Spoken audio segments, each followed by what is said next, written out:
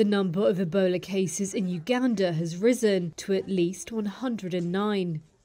That's according to Health Minister Jane Ruth Aceng, who added that 30 people, including 6 healthcare workers, had died.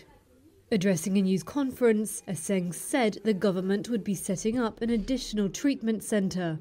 That's to add to the 5 treatment centres that are already operational.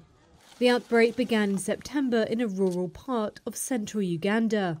It spread earlier this month to Kampala by a man who had come from the Kisanda district to seek medical treatment and later died.